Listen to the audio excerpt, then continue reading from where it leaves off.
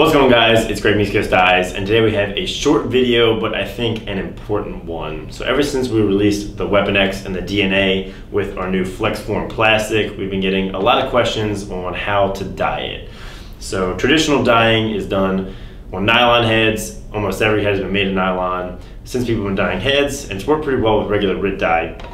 But now with the DNA and the Weapon X, they're both made with our FlexForm plastic, which is entirely different in its makeup from nylon plastics, and that means it's going to dye differently. So if you try to dye Weapon X or DNA, you notice if you use regular Rit dye like you're used to, it comes out a little more pale, maybe a little splotchy, and it just doesn't take as well because the plastic is so different. So today I'm going to give you guys a couple tips for dyeing up the Weapon X and our DNA with the FlexForm plastic. So here I've got one done here.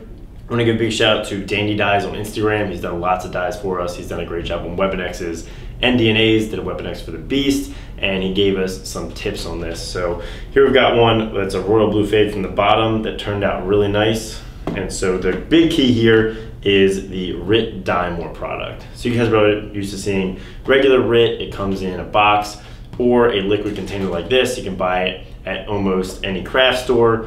This we found on Amazon. We'll put a couple links down in the description for you.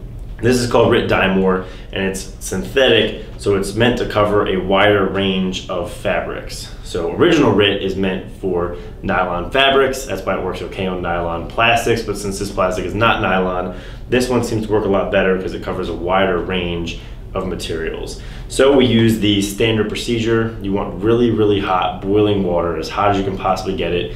We use like electric water boilers that are meant for tea that work really well. You can get them cheaply on Amazon if you're dyeing a lot of heads. If not, just throw a pot on the stove, boil the water up. Then we use a little like dorm room trash can, put the liquid Rit Dye More in it, mix up the water while it's still boiling hot, and then you want to dip the head in. It doesn't take too long to dye. This one probably took 2 or 3 minutes of continuous dipping to get a nice rich and dark color, and that is how it worked well for us. So they have a lot of different colors in this Rit Dye More. So if you want to dye the FlexForm plastic, this is a really good place to start. You probably can't find it in craft stores. You probably have to go on Amazon and check it out. We've also tried Lax Dip Dye, and there's also the Throne, what does he call it? There's the Throne, yeah, there's the Throne powder. We have not tried those. This is the one we found works the best for the FlexForm, but you can go try those other dyes as well if you're having some trouble. So thanks for watching. If you have any questions, leave them down in the comments. A reminder, we warranty dyed heads, so if you dye your head and you break it, we will still value that warranty. So let me know any questions, leave them in the comments, send us an email to our customer service. Like if you liked it, subscribe if you haven't, and have a great day.